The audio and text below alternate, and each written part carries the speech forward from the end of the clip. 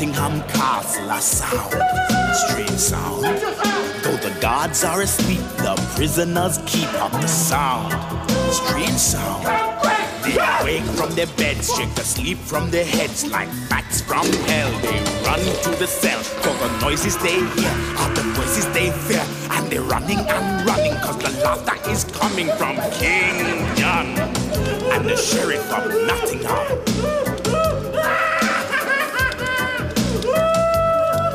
It's not funny! It's not funny at all! Who did this deed? Who could it be? Whoever would dare to string up this pair? Who strung them up? Who left them to rot like a pair of dead ducks in this horrible spot? I think he means me. Who could it be? Yes, it's definitely me. Who could it be? And my merry men, of course.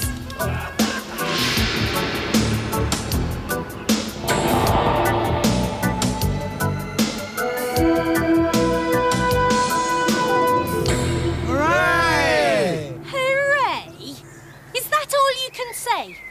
We're supposed to be fanatical revolutionaries. People are supposed to be terrified of us. You lot wouldn't frighten the Nottingham East Under-7's ballet class. Now try again, and this time make it blood-curdling. Hooray! I think it would sound better if we all faced the front, don't you, little Ron? And where are we going, Robin? That was too, you know, scary. Too scary? Wait, you three. Any minute now, King John and the Sheriff of Nottingham will escape from their cell. And you know what'll happen then, don't you?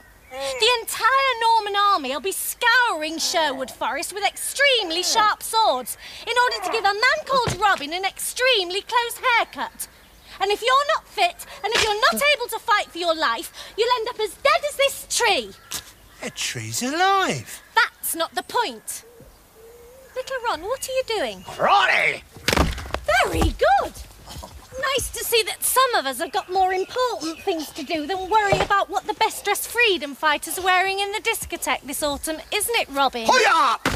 Well done, little Ron. And some of us are of the ridiculous opinion that when a Norman battle-axe is slicing your head off, it's just a tiny bit irrelevant what colour your hat is.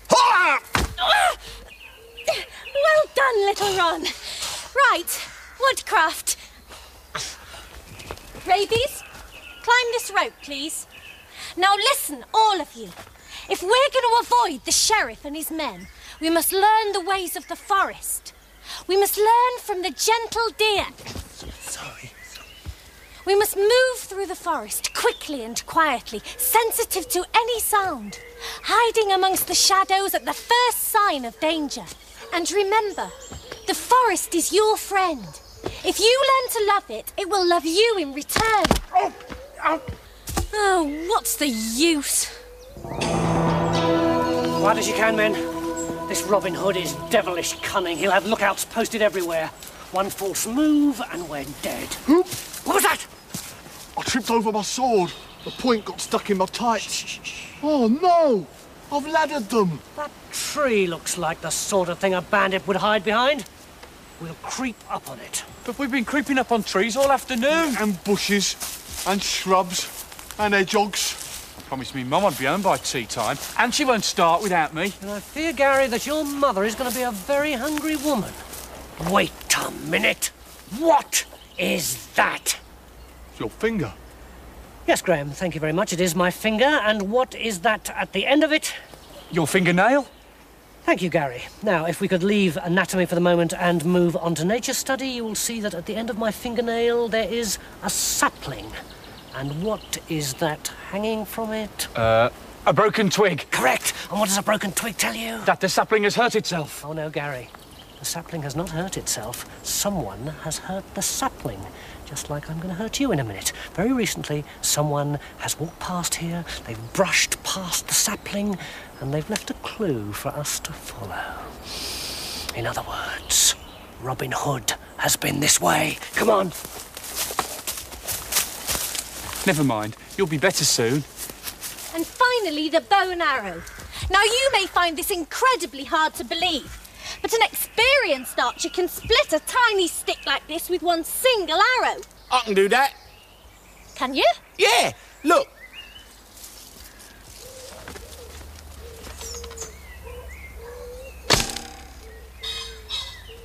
Well, thank you for the demonstration, Barrington, but actually what I had in mind was firing from over there. Robin? No way. Sorry, can't. Can't, Robin? There's no such word as can't, is there? Yes, there is. Now, pull back the bow, keeping the elbows and wrists parallel to the ground. Have you got that? Yes. Check that the thumb holding the bowstring is adjacent to the right ear, Yes. and that the flight of the arrow is nestling comfortably in the right palm. It's gone. My arrow's disappeared. 1 minute it was here and the next it had completely vanished. It's absolutely amazing.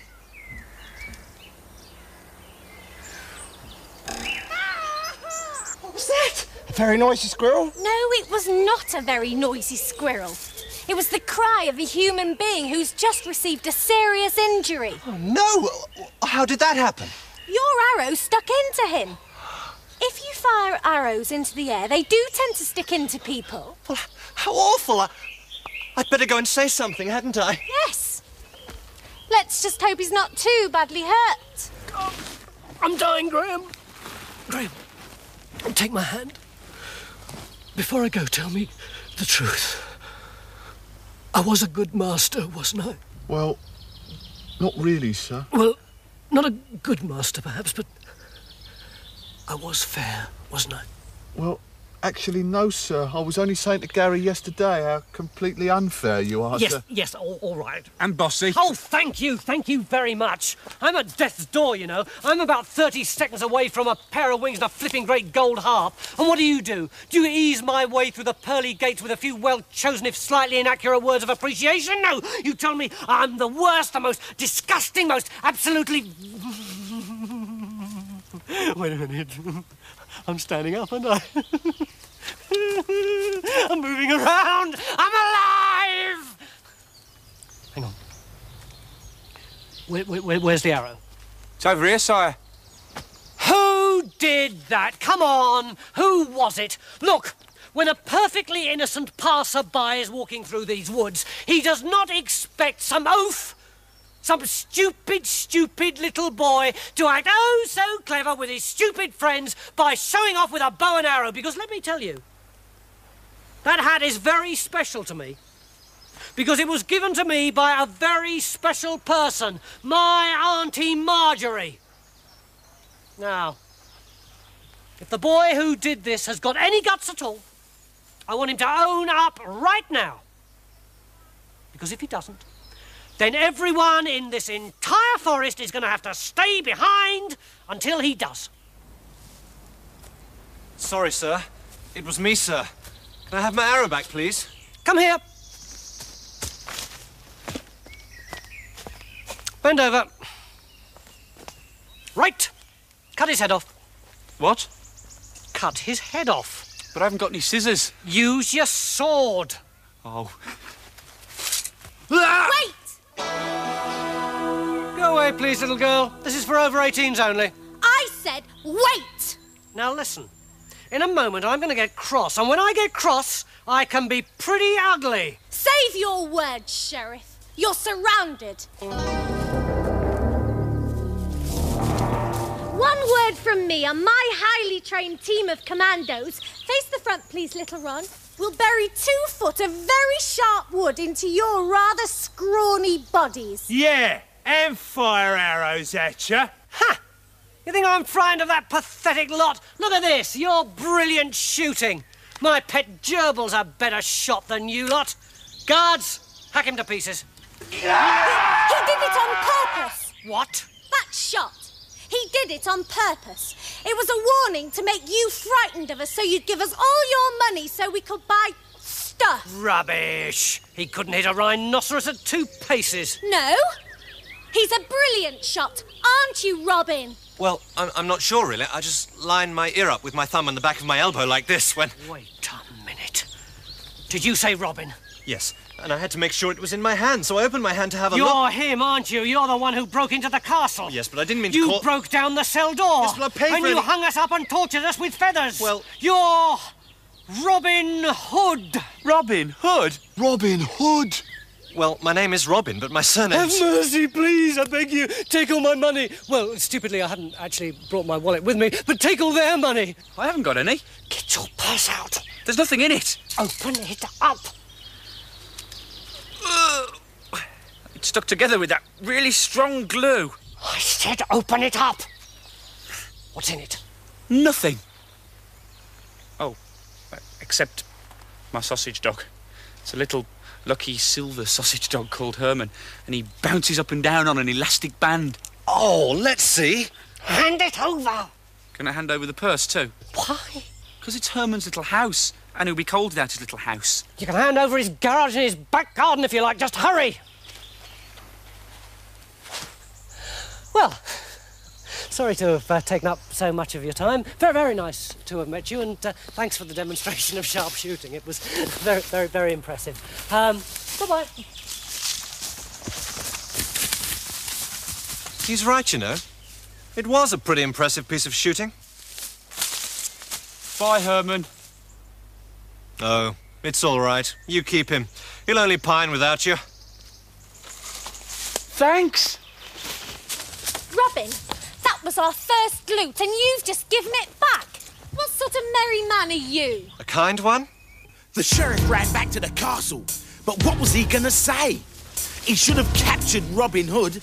Instead, he'd ran away.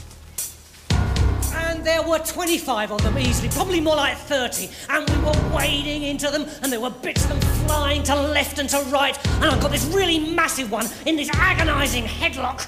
King John grew dark and broody as he listened to the sheriff's lies. He had to catch this Robin Hood and cut him down to size.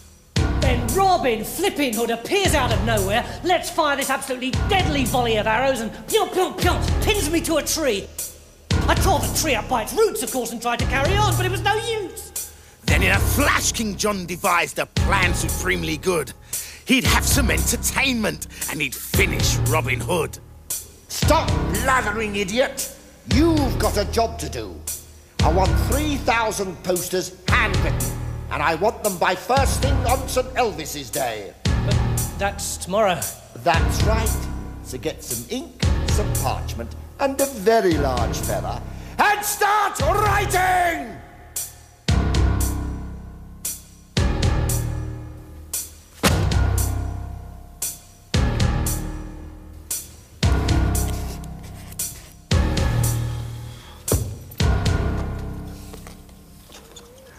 King John and the Sheriff of Nottingham are pleased to announce the World Archery Championships. First round, first leg. Prize, a solid silver arrow in attractive mahogany veneer setting. Place, the village of Worksop. Day, St. Elvis's Day, 1195 AD. Open to all. P.S. Robin Hood won't turn up, he's rubbish. He means me, doesn't he? He's talking about me. Yep. He thinks I'm not going to go. Yep. But he's jolly well wrong, isn't he? Nope. I jolly well am. I'm the most brilliant archer in the world. I'll win easily. Look what I did to the sheriff's hat. Robin, it's a trap. Even an idiot can see that, can't they, Rabies? Can they? The moment you turn up, the sheriff will recognise you. And once you're recognised, you'll be hung from the nearest thing they hang people from. But I've always wanted a silver arrow in attractive mahogany veneer setting. It looked lovely on my coffee table. You're not going. Wait a minute. Who's the leader of this gang? I am. And I'm telling you, you're not going. Understand? Of course. We wouldn't want the great Robin Hood to be, you know, recognised, would we? And I'd also like to say a big thank you to the sponsors of today's events, Perkin Warbeck's, makers of high-class torture equipment, to the royal family, who've donated this marvellous prize. And finally, many thanks to you, my dear subjects, for having travelled the length and breadth of England to witness today's exciting competition in this sunshine paradise. Thank you.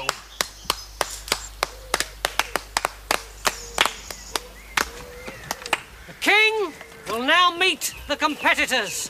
Looks as though he's not coming, sire. Nonsense, he's here already. I can almost smell him. Here they are, sire. So they are, so they are. Name? Teasel, sire. Where do you come from, Teasel? Epping Forest, sire. Good luck, Teasel. Name? Clough, sire. Where do you come from, Clough? Nottingham Forest, sire. Well, good luck, Clough. He's here somewhere, I know it. You know, no doubt brilliantly disguised in order to fool us, but one of these archers is Robin Hood. Name? Robin, sire. And where do you come from, Robin? Sherwood Forest, sire. Well, good luck, Robin. Wait a minute! Did you say your name was Robin? Oh, no, sire. Robert. Definitely Robert. Robert, the incredible chicken, sire. He's here somewhere, I know it. And when I find him, I'll kill him. When I find him, I'll kill him. Sneaking off like that when the rest of us are doing the washing up. What a toad. Little Ron, search that hut. It's not even as though he's any good with a bow and arrow, is it? He couldn't hit an elephant in a barrel. No one there? OK, try that one. So now we've got to risk our necks rescuing him when it's perfectly obvious we're falling into a trap. No one. Right, try those two. You mark my words. There'll be soldiers hidden all round this village just waiting for the signal. No. OK, rabies, try that one. Look! Norman's behind that car. He's not here. Well, where on earth is he? So now it gives me great pleasure to declare the competition open. Let the firing commence. And on the oche, we have our first competitor, the crafty Cockney, Eric the Newt Teasel from Epping Forest. And remember, the competitor with the high score in 3 darts wins our magnificent silver arrow. Come on, Eric, my son. Your best of order, please, gentlemen. Game on. 11.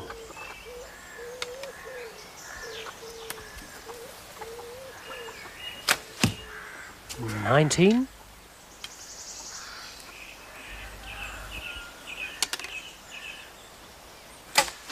That's 36 for Eric the Newt Teasel. And the next archer, from the village of Ambridge... Psst, Gladys! Hey, man, how you doing? You seen Robin? Who? You know, Robin the Big Head. Robin the Twit! Robin the totally stupid. Never seen him before in my life. Yes, you have, Gladys, the tall one with the pimple problem who thinks he's so flash and brave, but is actually an incredible chicken. Oh, the incredible chicken. Oh, him over there. And now our final competitor, Robert the Incredible Chicken. Are you nervous, Robert? Oh, not really, Sheriff. Taking each arrow as it comes. I'm fit, I've worked hard, and it's just down to me now to go out there and, you know, get a result. So, you're confident? Quietly confident, yes, Sheriff. So there we have it, Robert the Incredible Chicken, quietly confident as he attempts to beat today's high score of 46, set by Mad Clem the Totally Useless of Brixton Forest. And he's off. I'm holding the arrows adjacent to the right ear, and at the flight of the arrows resting comfortably on the right palm.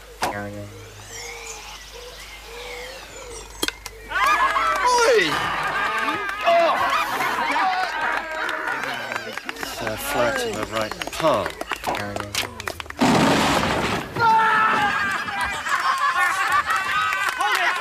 Hold it! Foul! Off you go! Stewart's Right inquiry. What did I do? How did you do? You have won yourself an all-expenses paid trip to my dungeons.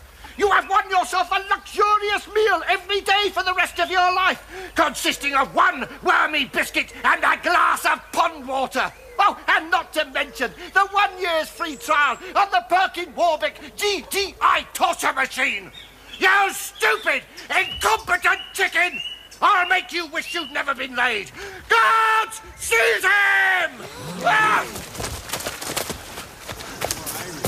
Excuse me. Clear off! The competition competition's over. Excuse me, I haven't had my turn yet. You don't get a turn. Now be off, foolish slip of a child. Oh, that's nice, isn't it? Very regal. What's it say on your posters? Open to all.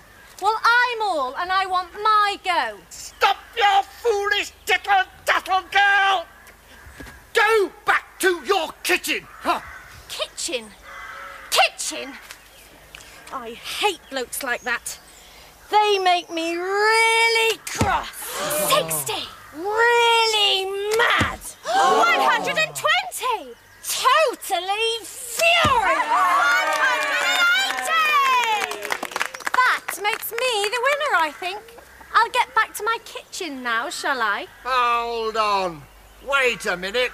Of course! I congratulate you. Thank you very much. I said you'd come in disguise. I said you'd be the last person we'd expect. You were clever, but not quite clever enough. Robin Hood! Robin Hood? I'm not Robin Hood. You see, Robin, you made one small mistake. You have no arrows left, but I have this. No! It's you who made the mistake, Mr. Cleverclogs. I'd hate to return my prize so soon after winning it, but I'm prepared to make the sacrifice if necessary. Guards, release that chicken or your king dies. And don't try anything fancy. You're surrounded. Little Ron, do try to concentrate. Thanks for the entertainment. We'll be leaving now. Oh, and remember, one false move and a solid silver arrow will embed itself into some rather disgusting rolls of royal fat.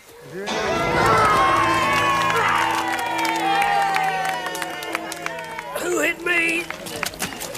It was Robin Hood. He was dressed as a lady. Well, go and find him. And when you've found him, you know what to do. Right. He asked for it, didn't he? Right. So, give it to him. Oh, right. We made it! Brilliant! Our first skirmish, our first victory, and our first loot. This is the best St. Elvis's Day I've had for ages. And what's more, we got clean away! Gotcha, Robin. She's not Robin. I am. Gosh, you certainly are a master of disguise, aren't you? One tries. You asked for it, didn't you? Oh, dear. Did I? And I'm gonna give it to you. Oh, no. And what's more, I'm gonna give you his little water bowl as well, and a little bone, and some little tins of dog food. Pardon? And the elastic band that makes him bounce up and down. Here you are. It's all right. The sheriff told me to give it to you. I bet he did. Bye. Happy St. Elvis's Day. Bye. Oh, what a nice man that sheriff is. He's really, you know, what's the word? Don't ask, Robin. Just don't ask. Marian, why don't you carry on with what you're doing? 'Cause there's